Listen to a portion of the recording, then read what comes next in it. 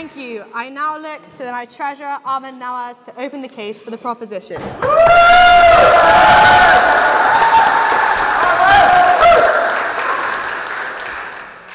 Thank you, Madam President, for giving me this exciting and a long awaited opportunity to speak in this historical chamber.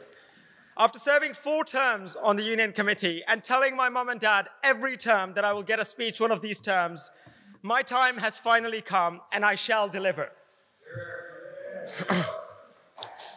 Malcolm X famously said, whenever you hear a man saying he wants freedom, but in the next breath, he tells you what he won't do to get it, or what he doesn't believe in doing in order to get it, he doesn't believe in freedom.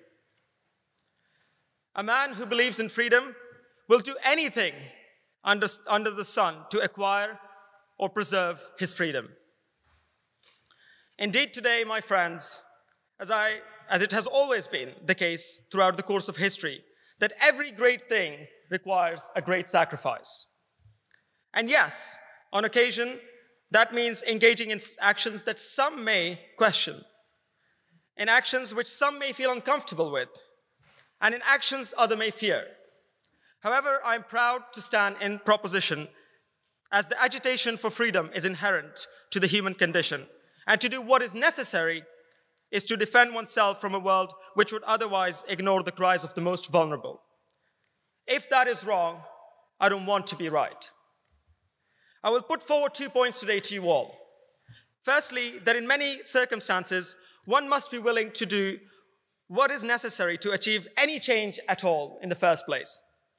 Secondly, that a world in which the necessary is not done is a world in which powerful elites are able to dictate society with neither scrutiny nor accountability.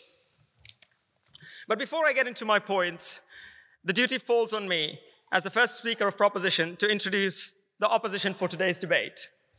Introducing the first speaker on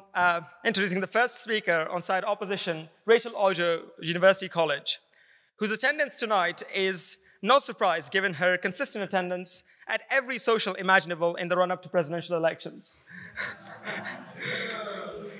Next, you will hear from Ms. Helen King, former Assistant Commissioner of the Metropolitan Police and PPEist from St. Anne's College, Oxford.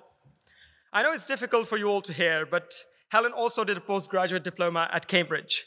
But we're very pleased that she came to her senses again and returned as of 2017 as the principal of St. Anne's College.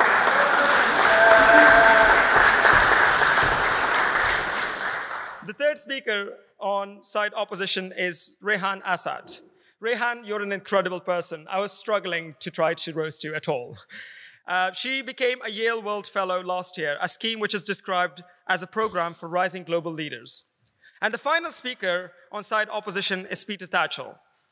Peter Tatchell is a pioneer of LGBTQ+ movements. He's no stranger to politics, running with the Labour Party in 1981, and he has now switched over to the Green Party. So it's good to see that he would fit in well with the politics we see here at the Oxford Union. That's not the only reason Tatchell might feel at home this evening, actually. He also co-founded the LGBT rights group Outrage, which is the sort of slate name we might expect in a few years when all the good ideas have gone out. Madam President, these are your guests and they're most welcome.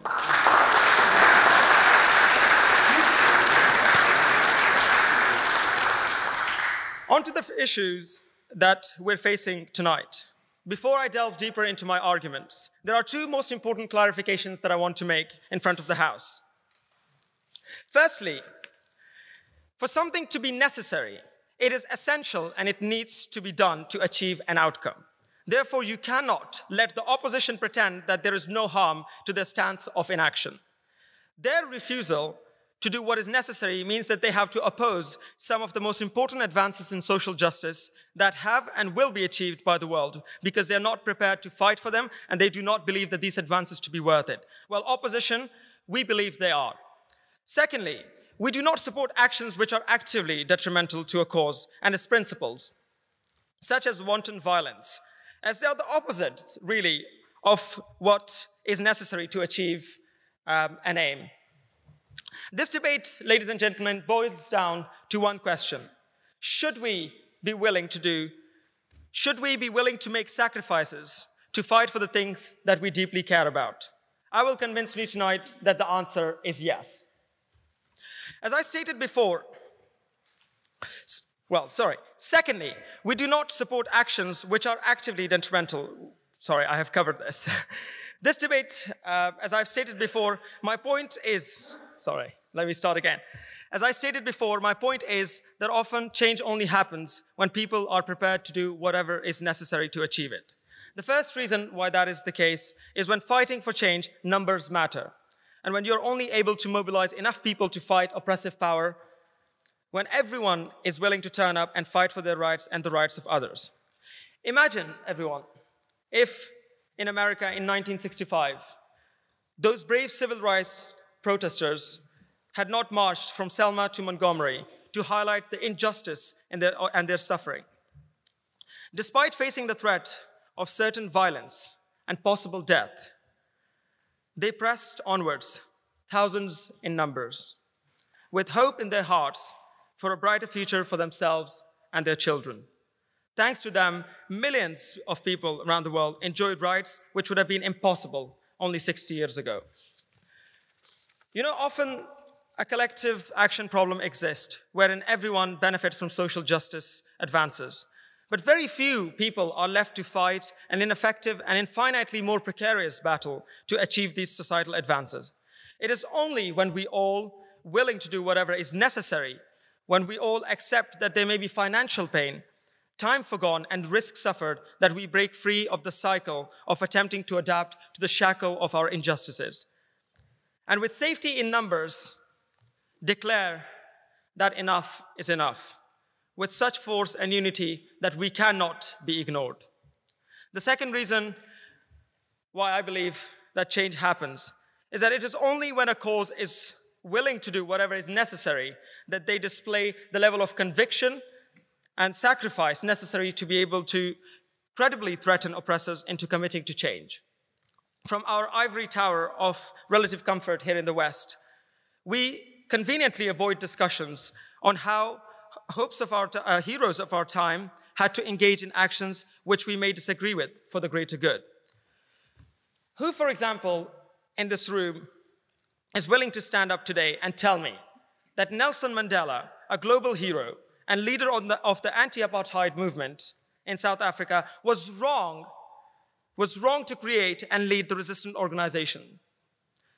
Despite his campaigns of bombing and combat being a crucial driver to the end of apartheid, who can tell me that Nelson Mandela was wrong in leading that movement?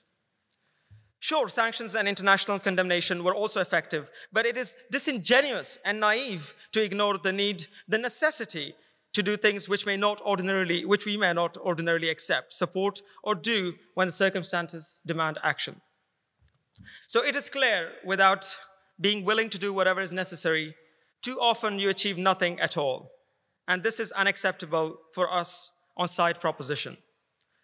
Finally, I would like to make clear that equity and accountability in society can only exist when the disenfranchised are willing to make sacrifices to be listened to. I wish so badly that the world was not like this, that this was not the case, and that things could be different. However, often, unfortunately, the burden falls on the neglected to stand up and be heard before anyone notices and starts to care. To suggest that we ought to strive for a world where this was not the case is to ignore the reality of elite capture of our system. The insidious nature of money in politics, the control of media narrative by cartel of media moguls, and the shadowy corridors of exclusive golf clubs where the movers and shakers of the society make deals with no regard for an average Joe are presently insurmountable barriers. The consequence of this is that for the rich and powerful, the debate we are having today is merely an academic discussion. Influencing the system in their favor is as easy as a click of the fingers. To challenge the powerful, we must make sacrifices that the most privileged don't have to, sacrifices that they will vindictively and coercively oppose. Yet, friends, it is worth it. The only way to hold elites to account is to say no to the divide and the rule tactics elites which employ and stand united, which is a huge sacrifice that too often many are unwilling to make. For example, it is easier to blame immigrants than standing united in dealing with the rise in inequality the world has witnessed over the past decades. It is easier to engage in an "I'm all right, Jack" mentality when seeing suffering around you, even though you could be the next victim. And it is easier to ignore the horrific treatment of Uyghur Muslim in China than to take stand for what is right. Doing what is necessary means calling out oppression whenever you see it, regardless of how powerful the oppressor is. The costs may be steep, the sacrifices may be high, but the outcome of creating a better future for ourselves and our children will always be worth it. And that is why I propose side proposition. Thank you.